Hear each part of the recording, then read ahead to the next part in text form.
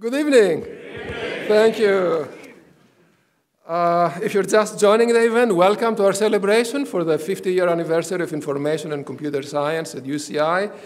If you joined the event earlier today, we have been at it since 11:30 in the morning. Thank you for staying with us until the very end. Information and Computer Science at UCI was officially launched about 50 years ago as a free-floating department with a handful of faculty and a few dozen students.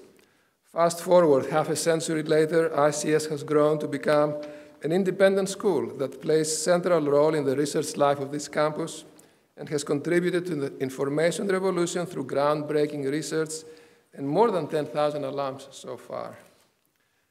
Currently, with 4,000 undergraduate and graduate students and close to 90 tenure-track faculty across the three departments of computer science, informatics, and statistics, ICS is graduating approximately 1,000 students per year. That's a stunning number, and my colleagues will acknowledge that statement and amplify that statement.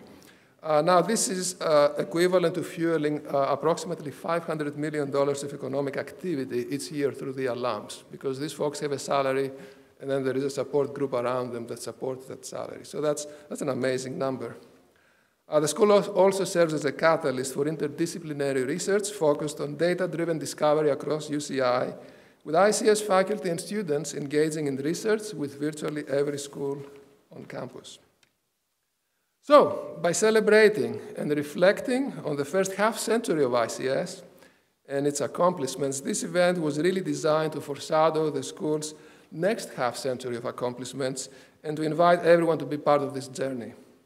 With this in mind, we put together for the entire day an extravaganza with ICS alumni, faculty, and students parading on this stage, presenting cutting-edge research in core computing technologies as well as applications of computing, highlighting the school's impact in academia and industry, reaffirming its commitment to inclusive excellence, and explaining how the school has been already positioned to lead in the next 50 years for some time now, thanks to the visionary combination of research in core technologies and an interest in the exploration of human-facing side of computing and applications of computing. And of course, this has nothing to do with the current dean. This has been happening for decades now, and we're all beneficiaries of these developments.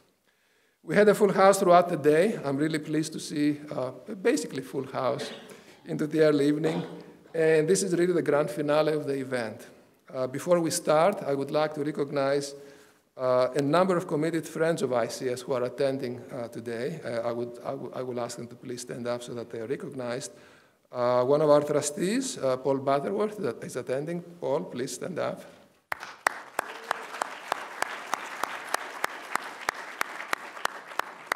We also have members of the school's leadership council who are attending. If you could please stand up. I know that there's at least half a dozen of you in the room. Don't be shy.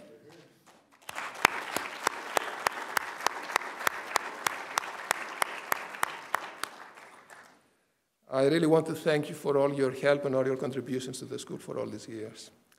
So, without further ado, it is a real pleasure to have Chancellor Howard Gillman among us this evening. I would like to invite Chancellor Gillman to the podium for his remarks. Let's hear it for the Chancellor. Oh, thank you, everybody. Thank you. What an exciting day in the history of UCI. Congratulations to everyone. A real mile marker. And of course, the celebration of any anniversary is a little bit about looking back, but it's mostly an opportunity to look forward. But first, we should look back. Because one of the overarching reasons that this campus, from the beginning, had an unprecedented rise over the past 5 decades is that our visionary founders fully embraced the opportunity to not create a university that was modeled on others, but to create a university that was anticipating future trends. You can never copy your way to the top. You got to figure out what other people aren't doing and then let them copy you. So one of the key innovations was the wholesale adoption of information processing. And I don't know how familiar this quote is, but in 1965, the University of California president Clark Kerr was writing about the many different things that UCI would do that would be different. And so he mentioned a bunch of things. But then he said, and he could These words are interesting because he probably had no real idea about how far-reaching they would be. He said of UCI, the new Irvine campus of the University of California is building modern information technology into its fabric, in computer-aided instruction, in computer library relations, in computer-controlled information analysis for top administrators. The most important reason to have information analysis is to help top administrators. And from the bottom of my heart, I really want to thank each and every one of you for making that possible, in research and so on. On the academic side, though, what started with one course in computer studies in 1965 became the Information and Computer Sciences program in 1968, 50 years ago. By 1975, 40% of students used computers in at least one course. In 2002, the program matured into the University of California's first computer science school, which was named the Donald Bren School of Information and Computer Science in 2004 in recognition of Mr. Bren's generous support. Obviously, there are a lot of people that deserve recognition for this progress, and I'm glad that you had the day to kind of reflect on the history and all of the accomplishments of the wonderful alumni and faculty and students and staff of this great school. I just want to mention three in particular. Founding Dean Deborah Richardson, her successor Professor Hal Stern, and of course the current Dean Marios Papaefthymiou. Thank you for your leadership, and I know that the reason why your leadership is and has been so successful is that you're channeling the aspirations of an extremely vibrant academic community, and that is a true privilege for any of us who have the privilege of doing this work. Still the UC system's only independent computer technology school. Right now, the Bren School is tied into every important academic initiative that we have on the campus. It's hard to imagine any cutting-edge research project here at UCI that does not draw upon the information and computer sciences. The expertise of the Bren School's computer scientists, informatic experts, and statisticians are central to us as we move forward to look at climate change, sustainability, education, art, business, entertainment, looking at Tim, as you will attest, right?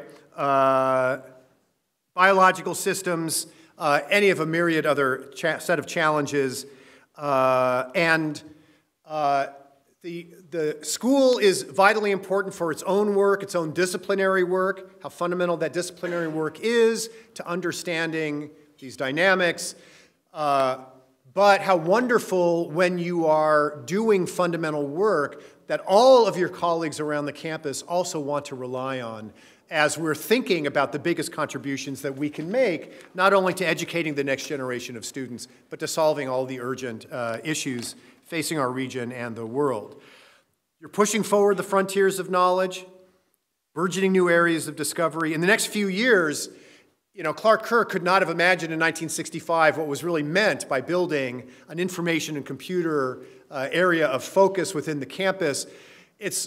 We know 50 years from now, it's also going to be as extraordinary, and you are pushing forward these frontiers of knowledge into artificial intelligence, machine learning, bioinformatics, digital health, cybersecurity, digital media, and learning. Since you all were first imagined, everybody on planet Earth decided to reorganize planet Earth around your mission, and so we're grateful that you were there first, and we're looking forward to all of the work that you're going to do. I'm delighted that you're going to be part of it. Congratulations to all of you in this wonderful school on the first 50 years, and we can't wait to see what happens over the next 50, so thanks again for being here. Thank you, Chancellor Gillman. We greatly appreciate your participation in this celebration and UCI's support for our school. It is now an honor to introduce Vincent Steckler, our keynote speaker this evening. Vince graduated from UCI with degrees in ICS and math almost 40 years ago. I met Vince 6 months into my term as dean in June 2017, when Vince was visiting ICS to discuss cybersecurity with faculty and graduate students in the school. A few months later, Vince was back on campus, talking to 800 of our undergraduates in ICS 90, one of our seminar courses, about technology, career paths, and the facts of professional life after ICS. By that time, it was pretty clear to me that Vince exemplified many of the attributes that we value and strive to instill in our students. I'll list a few. Deeply technical. Vince held technical and leadership positions in aerospace and defense industry for almost 2 decades after graduation. He knows technology inside out. That's a great asset in a technology person. Seriously talented. He graduated with 2 degrees at the age of 21, and ICS, quote, was the fun degree, unquote, which basically implies that math was the serious degree and ICS was sort of happening on the side, in his spare time. Hardworking. Vince held jobs throughout his path through college at UCI. Entrepreneurial. After a decade in senior management positions at Symantec, he left to join a promising but somewhat remotely located cybersecurity company called Avast Software. Avast is based in Prague, in the Czech Republic, about 1/3 of the way around the globe. So that is entrepreneurial enough. Winter 2018, I broached with him the possibility of delivering this keynote at this event. I was afraid I already knew the answer, but I thought I would try anyway. By that time, Vince was gearing up to take Avast public in the London Stock Exchange. After almost a decade on its helm as CEO, he was going on a roadshow. It would take him in front of at least 100 investors, if I recall correctly, within a few months. Obviously, I was proven wrong. Vince accepted the invitation in spite of the responsibilities of running a public company and a demanding travel schedule around the globe, revealing another one of his anteater attributes, his appreciation and fondness for our school. Please help me welcome Vince to the podium. Vince.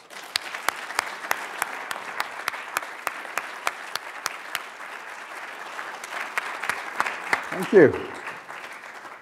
Thank you, Dean, for that lovely introduction. I wish I could really have the ability to actually delivering on all of that. Likewise, Chancellor. Although I got to say that that quote about in what was it 1965 about using computers for the library.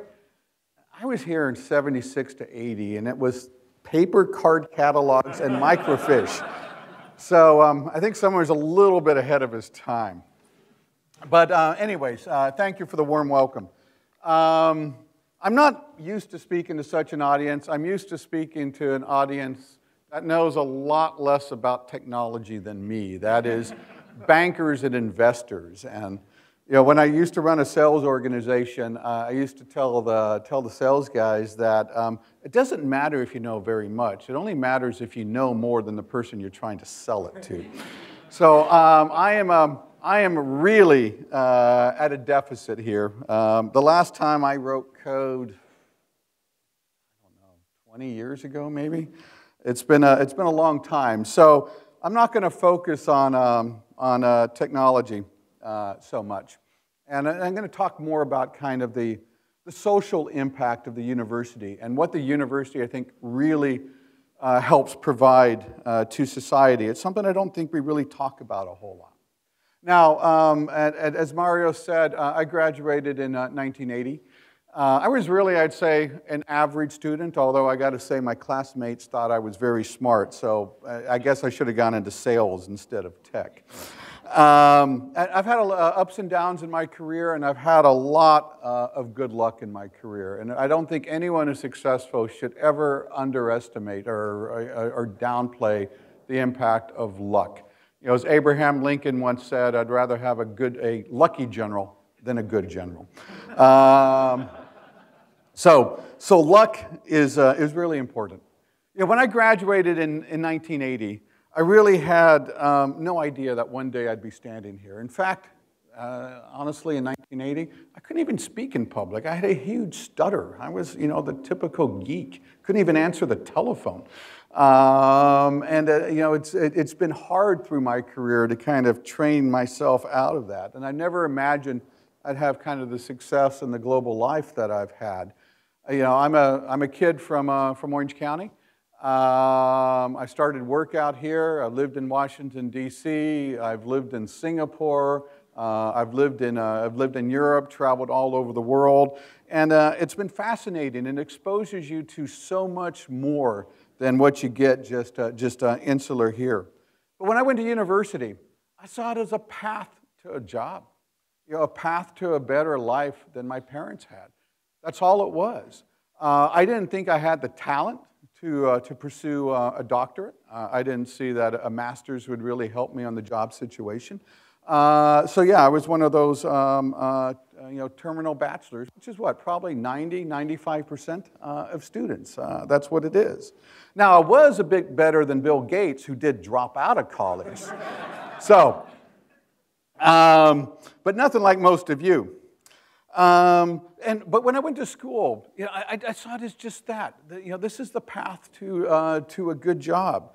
And I never looked at university as anything more than educating me, helping me with that. And you never had that kind of deeper thinking about what role the university really plays in society. And I don't mean just for education, but really universities are at the core of social change.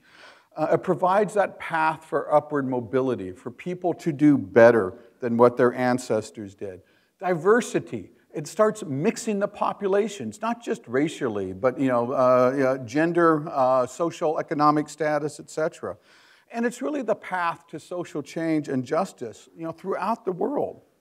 But before we get into all that, let's kind of review 1968. I'm a bit of a history buff. How many people were living in the U.S. in 1968? Or were old enough to remember 1968? Okay, good. That was a tough year. It was really one of the worst years, other than maybe the Civil War years, in the country's history. And strangely enough, many aspects about it are quite similar to 2018. And that is scary.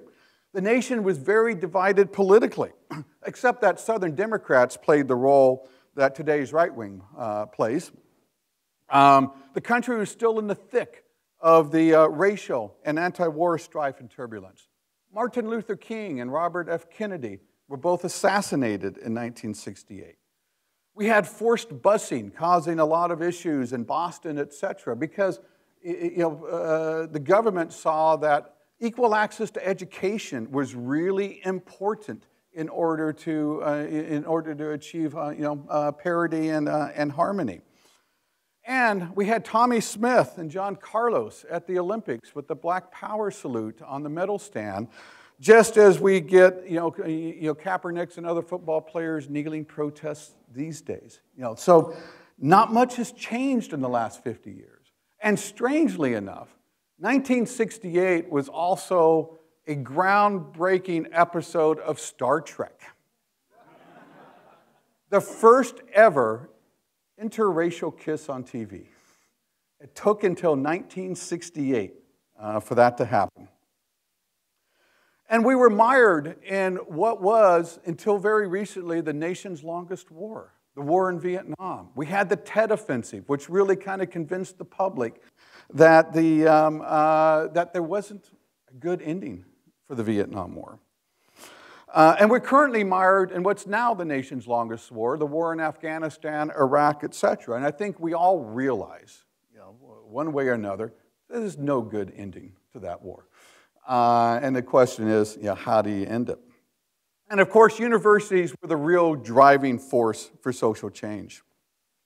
And we also had the first glimmers of the technology that we have now. And some of this is exciting, but we didn't know it at the time.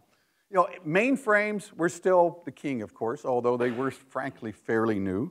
There was a group, of course, it was led by IBM, but there was a group called Bunch. Does anyone still know what Bunch stands for? Okay, good, we got a few. The rest of you can look it up on Google. They ruled. Data General, though, had its second generation of mini computers out there. So there was a glimmer of the future of what it was going to be. And strangely enough, and it was Samsung who pulled this up in their lawsuit a few years ago with Apple, the tablet computer first made its appearance in the movie 2001. I mean, we usually know that for HAL, but they have two tablets there also. And then, of course, the moon in '69, but the Apollo navigation computer first came out in 1968. Of course, the other big thing in 1968, there were two of them, was the computer mouse. That was 1968. In fact, the inventor of it just died a couple years ago in Menlo Park, Palo Alto.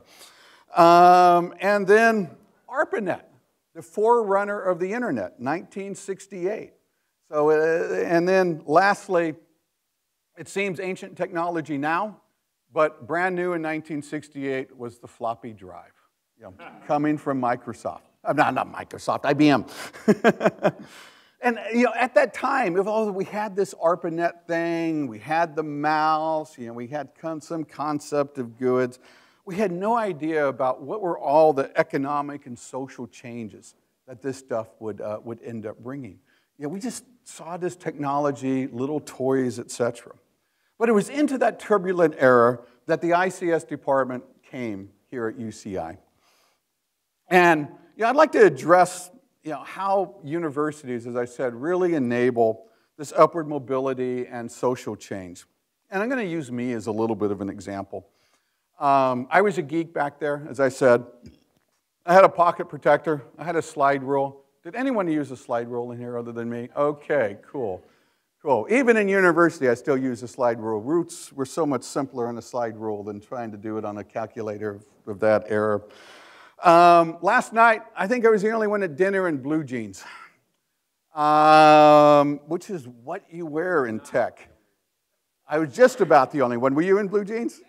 Good, I'm proud of it. But I got ashamed last night. So today, I wore a suit for you, and I find most everyone is in blue jeans. That's the true sign of a geek. You can't dress appropriately. I went to an investor conference about 8 years ago with our big investor in Boston to address all of their investment partners.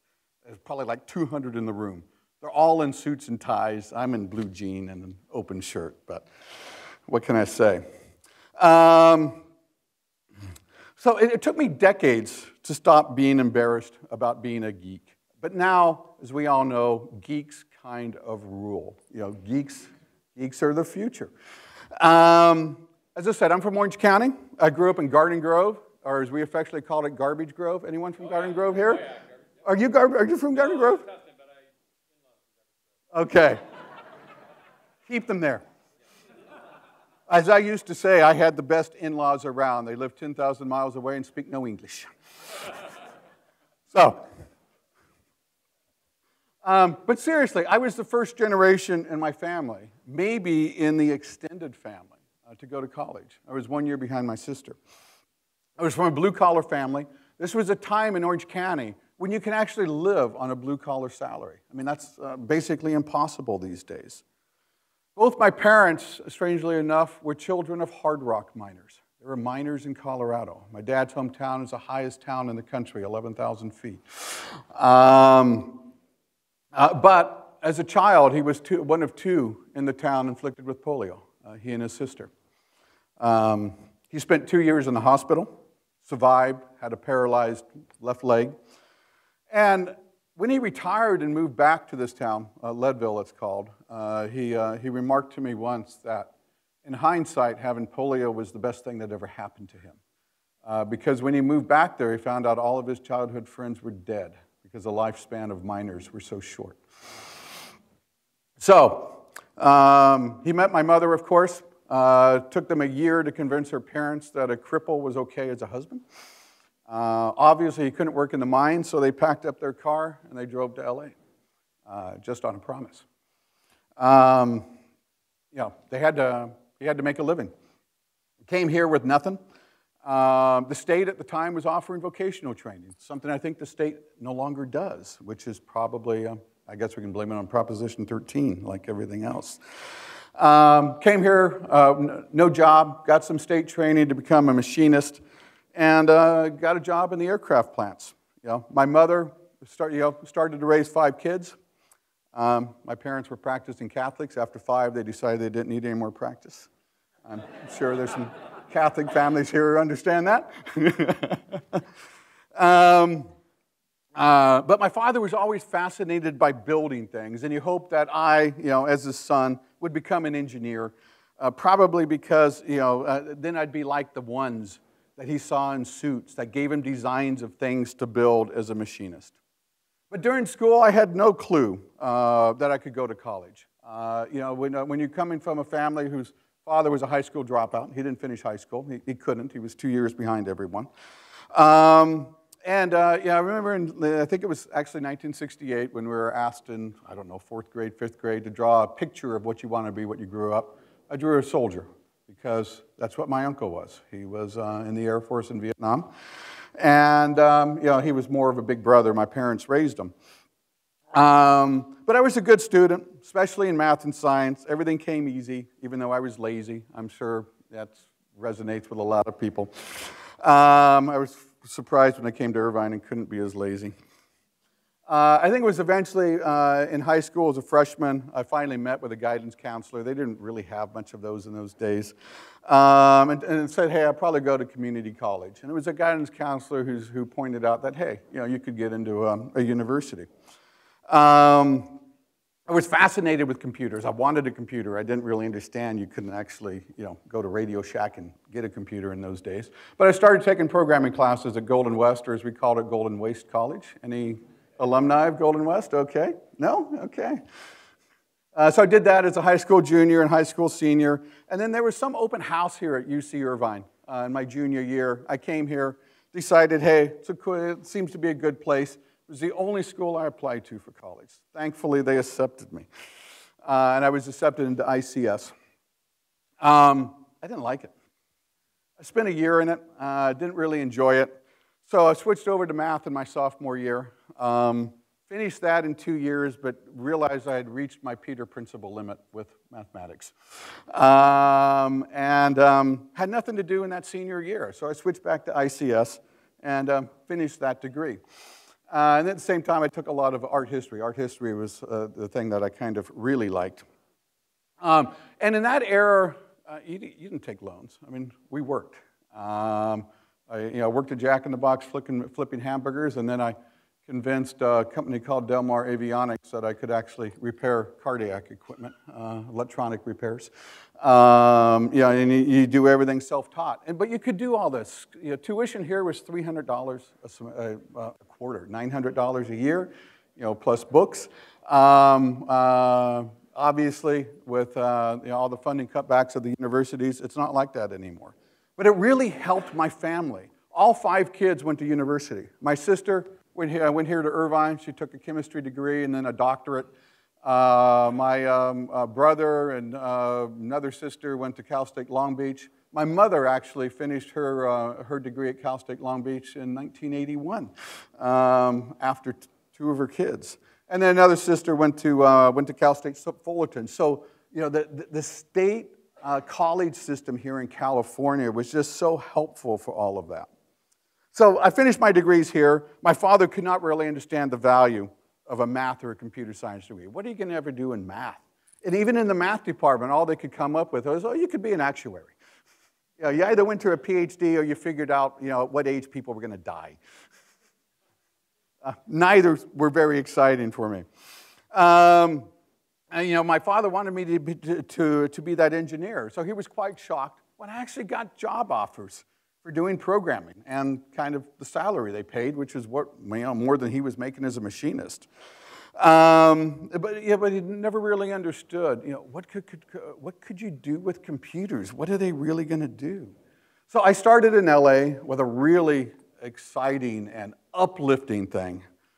I was making sure that nuclear weapons couldn't accidentally blow up because of the software. I spent years doing missile work. Some of it real intriguing, flight control systems, launch control systems. In those areas, you didn't have GPS. You had stellar navigation, and of course, your map blows up when you fly over the pole. So a lot of real challenging things. But frankly, that field is kind of depressing. I spent many years in it. I moved to Washington, D.C., but I was burned out on it. And Symantec came knocking on my door to start up their government business. I said, great, I want to get out of the military type work. It's still military work, but it's in a commercial company. Maybe I can put some time in there and move to the commercial side. And it worked. I was real lucky. We did a great job building up the government business. I told them I was tired of it, and they said, oh, how about you move to Asia and take over Asia for us? Just kind of out of the blue. So we packed up, we moved to Asia. Moved to Singapore, actually, which for people who have been to Singapore, it's nicknamed Asia Light. Yep. But it was a wonderful experience getting exposed to everything in that part of the world. China, India, Hong Kong, Japan, Indonesia, Malaysia, Korea. It was a perfect job, and it came with an extra perk that didn't cost my company anything, which is I met my wife in Singapore. But all good things come to an end. Good luck runs out. I got posted back to the States to be the #2 running the consumer business called Norton. It's a great challenge. You're running a $2 billion a year business, but I'm not a political guy. And big companies, a lot of politics, and I eventually decided to leave. And luck struck again. My boss, who had moved me to Asia, was retired. And this little company in Prague called Avast was trying to hire him. He didn't want to go back to work, so he put them in touch with me. This was a very small company in Prague. It had a really interesting background. Actually started as a cooperative under communism in 1988 under the Russian occupation. I met with them. It was a company of geeks. There were 50 or 60 people. The entire marketing and sales team was one person. The entire finance team was one person. The other 48 or 58 were all engineers. So it was a great company. I took a massive pay cut to go there, but got some good equity, as we all hope. And I moved from running a $2 billion a year business to running a $20 million a year business. But I thought it was something that we could really turn into something good. So the family packed up. We moved from Singapore to Prague. And the company, we had a great product. We were loved by our users. We had a company full of geeks, as I said. And we did. We succeeded. In the last 10 years, we built that company from 50 people to about 2,000 people right now. We built it from $18 million of business to right now about $850 million. And we became the most used security product in the world. We're around 35% of all the world's computers. For people in the States who know something like Norton or McAfee, I usually tell them that we have more users in Brazil than Norton or McAfee have in the entire world. And we operate the world's largest cloud-based machine learning security engine in the world. It's all bespoke. We run 11,000 servers, 60 million simultaneous connections, 450 million monthly active users, and we stop over 3 billion attacks a month. It's just a fantastic thing, and it's exciting for someone like me. And then we finally took the company public. We tried in 2012 in the US. The economy was bad here. We pulled it. We went public in May in London. We were the largest ever software IPO in Europe and the largest tech IPO ever in London. And the company's gone well since it went public. But it's been a great ride, and it's really due to UC Irvine. And I think the school is really the best in the nation at promoting this upward mobility. So even now, I was looking it up the other day, 38 years after I graduated, over half of UCI students are first-generation college students. That is impressive, and that is so much that the school is giving back to society. So last night, I was just looking up for fun, what were the numbers for Harvard, Cal, Stanford, and UCLA? Harvard, Cal, and Stanford were between 14% and 17%. UCLA didn't seem to publish it, which means it's probably pretty low. Very embarrassing. They're not really giving back to society, helping those people that really need help. Because times have changed now. 1 or 2 generations ago, you can make a good middle-class living with a trade, as a blue-collar worker, as my father did. You can't do it anymore. Even here in Irvine, from the 60s into the 80s, all these office parks around here were manufacturing. There were chips being made. There were computers. There were medical devices, components, aircraft suppliers, aircraft, automobiles. All of that is gone. And it's gone, which means all the jobs associated with that, which were very good-paying, blue-collar jobs, are gone. And as a nation, we still have a lot of problems with social and racial equality and diversity, including gender diversity. And we'd never have this equality without that economic equality and access to education.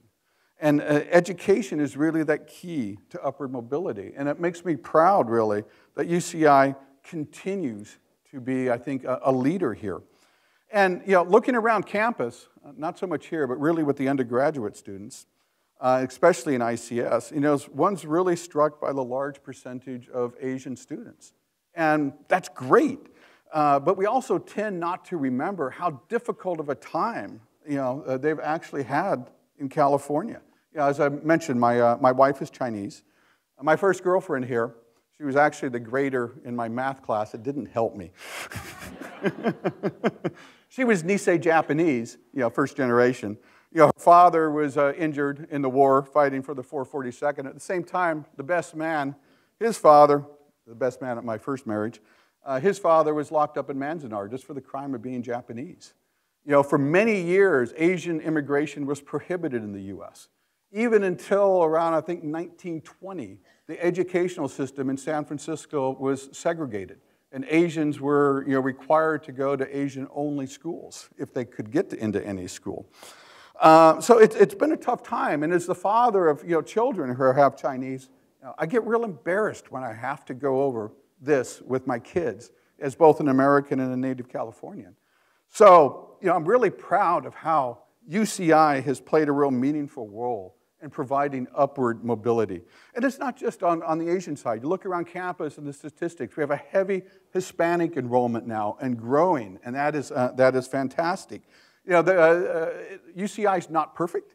There's still a lot of issues, but I think it's one of the universities doing the best in the US. In the industry, companies are getting publicly beat up for the lack of female engineers, and rightfully so. But it's kind of stuck at around, most companies, 15, 16, 17%, which sounds really low. But when you look at the percentage of women who are graduating from computer science schools, it's 17% nationally. So what we're seeing in companies is basically the same as what's coming out of the university system. And what I was really surprised to find out about is that the percentage of women graduates peaked in 1984 at something like 36%. And it's been in just kind of a free fall ever since. Now, most of my developers are in the Czech Republic. 17% sounds really bad. I was meeting with some of the recent college grads a month or two ago, and I asked one of them, a woman, saying, how many women were in your graduating class? I said, hey, were there 5%, 10%, 20%, 30%? And she laughed and said, not even one. So as bad as the U.S. is, it is still far ahead of other parts of the world. But we've got to do better. UCI is doing better. I think UCI is, 25, 30%, something like that right now. So, it is, so much better than normal. But, there's no good reason why most of the software should be written by 20 and 30-year-old white men. We need that diversity, not just the gender diversity, the racial diversity, the social economic diversity. All these people bring different ideas, different thoughts, different ways of doing things, different ways of a user interface to engage with people. So I think it's really important to continue to strive here. I think UCI is doing a good job. I'm sure they could do better. But I think the fundamental issues are happening in the educational system far before UCI. So it's an exciting time to be in software, not just because of all the cool and neat technology. We got big data, we got machine learning, we got this so-called cloud. I used to say cloud is just like an IBM 370 with TSO. Obviously, it's a bit more complex now. We got analytics, we got all of this stuff. And many of us get so focused on that. We get focused on the technology and it excites us. We often think that technology is the end game, but it's not. It's just a tool. It's a very powerful tool. And yeah, I think as we look through history, and I heard a little bit of on the last panel, societies have tended to be driven by builders. Egypt's civil engineers obviously have monuments that still exist. Rome, 2,000 years ago, had a 50,000-mile network of roads to connect basically all of their colonies. The small nations, Spain, Portugal, England, even Venice, ruled large parts of the world because of their navy and merchant fleets. And of course, machinery and steam power, as we know, all enabled the machine age, but now it's really the age of data and the software engineer. And that's why I was saying that, hey, geeks rule these days. We are the previous generations, civil engineers, builders, military. And they're the ones that are driving change, even social change. But we at times forget everything that we do has ramifications. We look at that in the last presidential cycle. The news industry has been disrupted. Very few people get news from, say, real news sources. Some of the surveys I've seen for around the world, most everyone gets their news from social media. The only thing social media wants to show you is things you agree with because you click on it so they can make some money. People aren't getting access to alternative viewpoints. It's a bubble. Social media and search engines, massive loss of privacy. I think most of us here realize that. Most normal users don't really. What's the trade-off? What are they getting in exchange for giving up all of their privacy? But there's really no going back on it. It is going to be the future. Internet commerce, we know it's severely hindered retail. And maybe that's the natural order of things. But for many years, remember, e-commerce in the US was subsidized because they had the loophole of not charging buyers the state sales tax, because state sales tax was the obligation of the buyer, not the seller. So they could use the loophole, hey, Dean, you were required, if you bought it from California, you were required to send a check to California for the sales tax that was due. Of course, no one did it. So we had a very uneven playing field. The taxi industry, similarly, it's been devastated by Uber. Medallions in New York City that used to cost $1 million, we could argue there's something wrong with the taxi industry when a medallion costs $1 million, are now down to $100,000. And you can even run for president using primarily Twitter and win. But on the opposite side, the technology, and social media have really enabled the spread of information to totalitarian countries. And coming from a country which, I don't know how familiar people are with the Czech Republic, but the Czech Republic, or before that Czechoslovakia, has been basically continuously occupied from the 1200s until the time between the two world wars, and from 1989 until now. So this is a country that really values its independence, really values free thought, really values open access.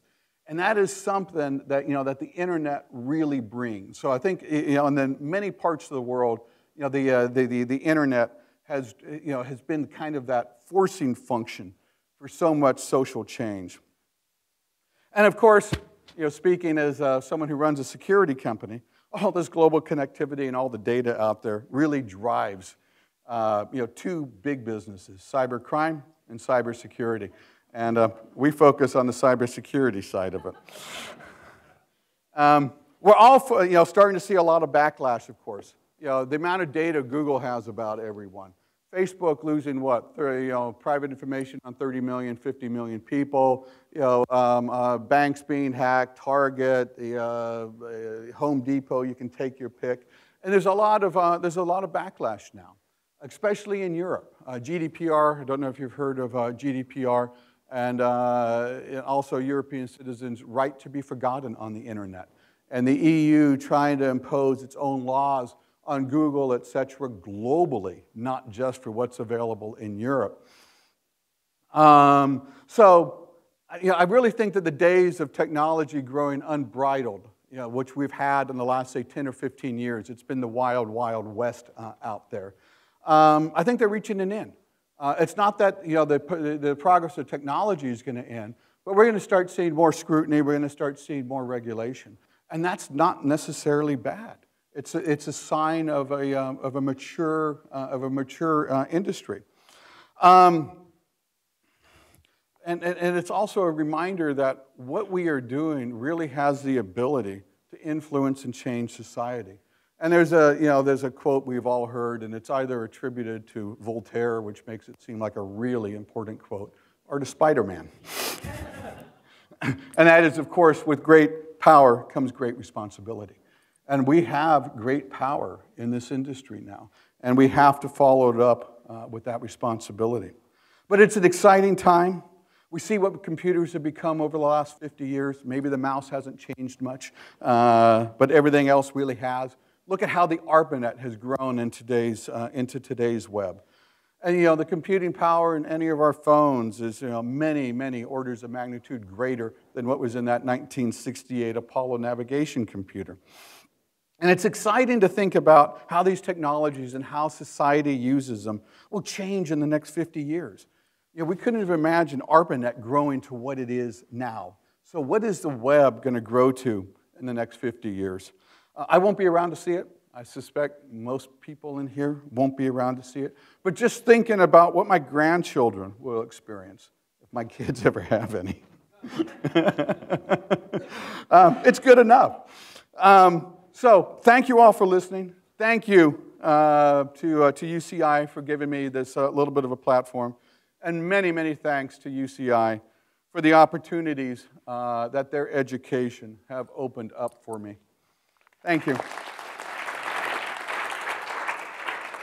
Our panels and talks have come to an end, but our celebration is not over. We have saved the best for last. I would like to invite you all to the patio where ICS don't go.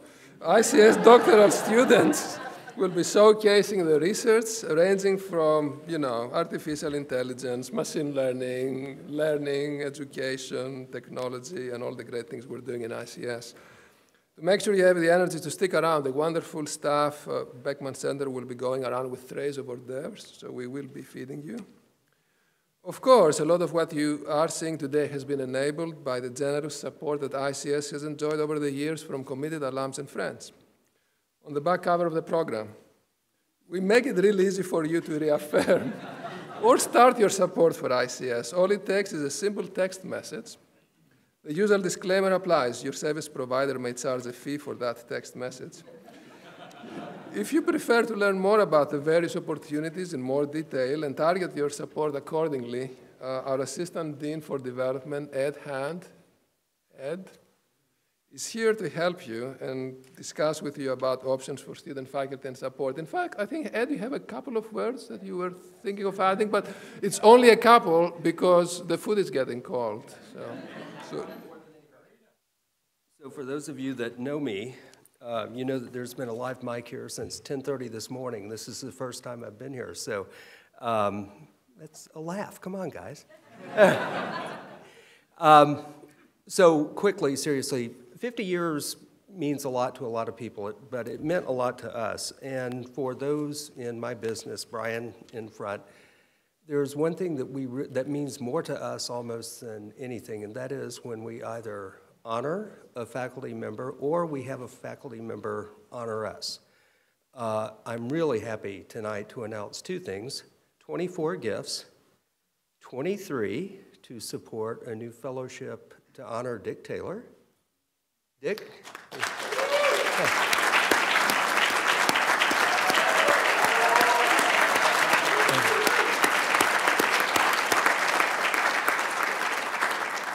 Dick, you have a lot of friends. And then the 24th gift, which we just finalized last Friday night at the Statistics Beginning of the Year party, Jessica Utz. Jessica?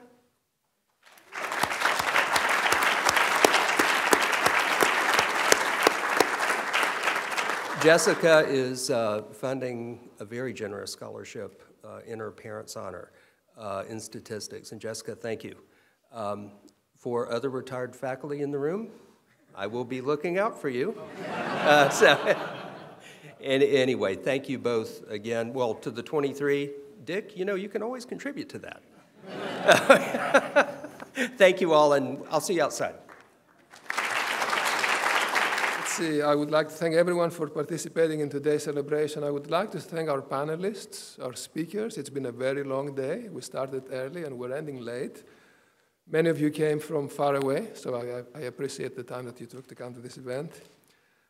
I would also like to take a moment to thank the ICS staff whose hard work made this event possible. Kristen Wirth? Kristen? She's still working. No, I'm sure Kristen is still working hard. Matt Miller, Matt.